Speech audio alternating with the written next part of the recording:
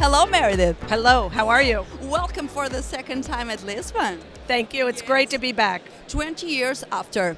That's right, I was here 20 years ago for vacation. I loved it then, and I love it even more now. It's a wonderful place. But I presume that you feel, a lot of evolution going on in Lisbon and in Portugal since that time. Absolutely, you can see it. You can see the construction, you can see the beautiful architecture, you can see the vibrant economy in motion. It's great. And don't you think that for us being an Europe country, that we have, an anxiety to, to show more, to face the challenges, and for you guys in the U.S., it becomes a little bit more easier because it's natural, to take advantage of that scale, don't you think?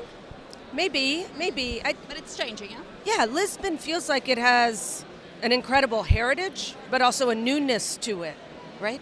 So to the degree that it feels like there's something new happening here and you need to prove yourself to the world, I think that's a great thing. I think it's a lot of good energy, and it's good for, I would assume, for business, for tourism, for jobs, I would think. The stories I've seen are very positive, so it's good. Yeah. Don't you think that the digital, came to really change the way people communicate? Yes, and I think it's a wonderful thing. Yeah?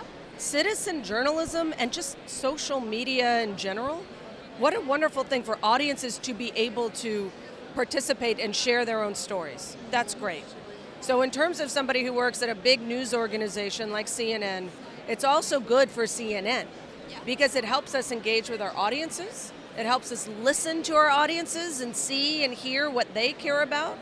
And it helps us find stories, right? So if we know that our audiences care about a particular topic, like the Rohingya crisis, we can listen to that on social and then use that in our news coverage because we can talk to people online, we can find sources online, and we know from what our audiences are doing online, we know which stories they care about. So it's good for journalism, it's good for people.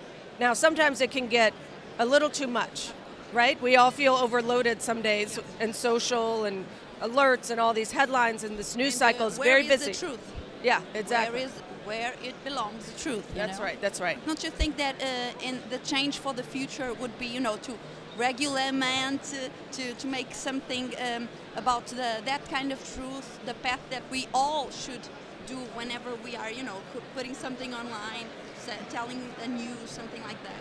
Well, this is why I think the job of journalists, right, the job that we're doing now is more important than ever, because it is harder than ever as just someone living in the world, looking at these feeds on your mobile screens, on all these devices, to understand what is true and what is false, and to understand what the motivations are behind the source.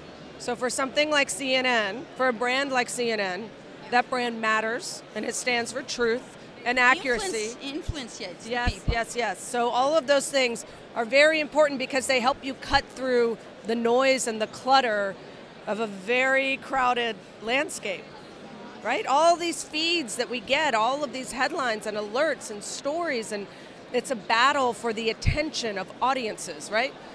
So this idea that there are certain places, whether it's your show, whether it's CNN, whether it's other brands that audiences trust because they stand for the truth, they know they can trust them and they can find them where it counts. And that's why it's so important to be a journalist. What's interesting about Web Summit is there are some journalists here, but there's a lot of people who are involved in digital and just technology, right? So what's good about coming to Web Summit is to understand and learn more about the technology landscape and what to expect next. And I'm still learning. I don't have all the answers. We are all, Meredith. Right? If you are learning, think about me. I have to learn a lot. Just tell me one thing. Isn't it amazing, so inspirational? You are inspirational, but all this technology, all of this disruptive communication, where do you think we are going next? Because you live with that also, putting, digital ways of communicating in CNN, telling stories in different ways. Either is for TV, either is for Instagram, the network. Where are we going? What are the next changes? What do you think? I don't know, but what I feel is that people want simplicity. They don't want more. They want higher quality. They want better.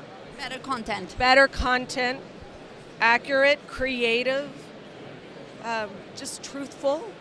I don't think the secret in terms of journalism or media and entertainment at large is to give audiences more. There's only 24 hours in a day. Yes. And isn't it so funny that people say that a lot these days, right? Attention is so hard to get from audiences.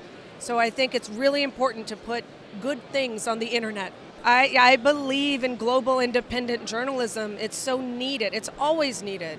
But this is a very interesting time in the world. It's a critical time. So that gives me energy and drive. And I work around great people. And it's a global organization, so I get to come to places like Lisbon and meet people like you and go to and see these things, right? So it's just a wonderful, it gives me a lot of drive and passion. So Thank you so much, Meredith. It was Thank you. Truly an honor. Good. Thank you very much. I very much appreciate it. Thanks for having me. Thank you so much. Okay, thank you.